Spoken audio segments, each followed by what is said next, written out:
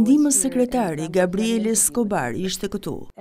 Pati një intervistë me ju dhe bëri shumë të qartë në atë kohë që pritshmëria jonë është që gjyqtarët dhe prokurorët dhe hetuesit do të ndjekin faktet. E po duhet presin faktet. Le të shohim çdo të ndodh. Të shohim çdo të ndodh.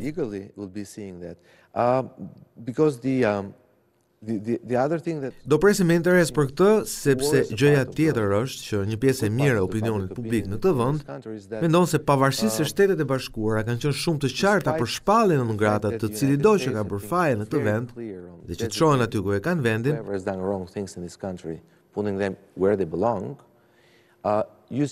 nga ana tjetër shikojnë që këta faktorë, jo vetëm në Shqipëri apo edhe në vende të tjera si Bosnia, duket sikur kanë rifituar forcë politike, duket sikur energjia negative ndaj Shteteve të Bashkuara ka marrë më shumë terren.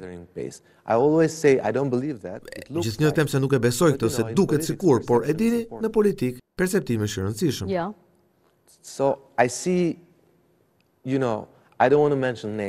Nuk dua të përmend emra se e di që as juve nuk ju pëlqen të përmendni ata, por duket sikur dikush forcohet edhe pse është vendosur në anën e errët të historisë. Being officially put in the dark side of the history, and I don't want to mention any names.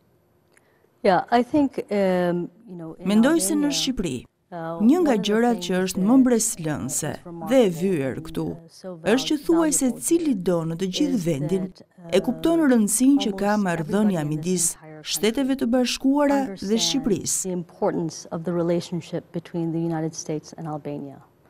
Dhe ende nuk kam takuar një person normal këtu, që të mos ja ketë idenë kësaj, apo që edhe t'i afrohet sadopak të qenit anti-amerikan.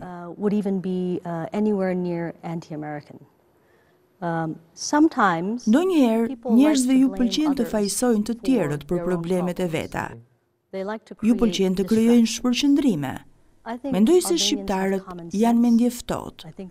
Mendoj se kanë një ndjenjë të historisë dhe mendoj se nuk ju njihet sa duhet merita për faktin se e kuptojnë çfarë është në lojë. Kur sheh përtesh Shqipërisë, kur sheh ç'po ndodh me Rusinë dhe Ukrainën, ka luftë të madhe në skenën botërore. Nuk është vetëm tek Shqipëria. Janë sfida ndaj demokracisë dhe institucioneve demokratike dhe duhet të kemi guximin dhe realizimin për të përballur me to.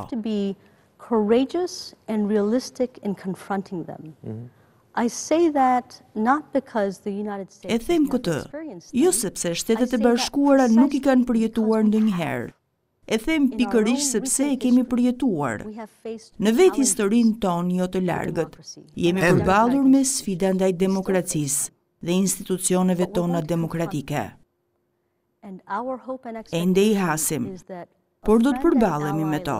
Dhe shpresa dhe pritshmëria jonë është që një mike e aleate si Shqipëria, miq dhe aleat si shqiptarët, do të bëjnë të njëjtën gjë. Nuk është koha për të qenë sipërfaqësor.